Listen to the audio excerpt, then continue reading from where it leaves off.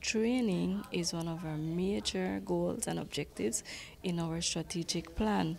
We were looking for people who could come into our country and help us train our teachers and train our rehab personnel who have to work with persons living with diverse abilities. This is how the whole idea of the training came about.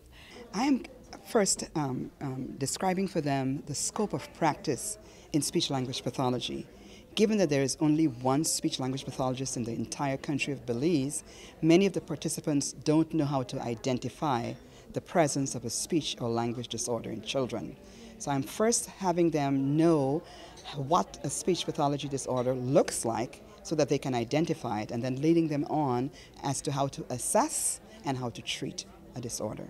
And what I'm doing with these individuals, I'm giving them an idea as to what happens across the spectrum, but I'm also giving them very functional information. So I'm giving them case histories, case studies, so that they can practice how to implement a treatment plan and what kinds of assessment that they need. We have discussions. What kind of impact have you seen these persons having someone who's able to communicate with them? How much difference does it make? A person who is unable to communicate has lost some of his humanity, has lost part of his human right.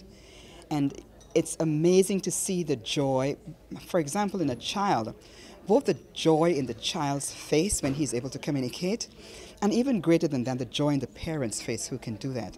In terms of someone who is an adult, who has lost his ability to communicate, I think that persons who had it, and then have lost it, relish and enjoy that regaining even more because they knew what it was to be able to communicate, and it just improves the entire quality of their lives.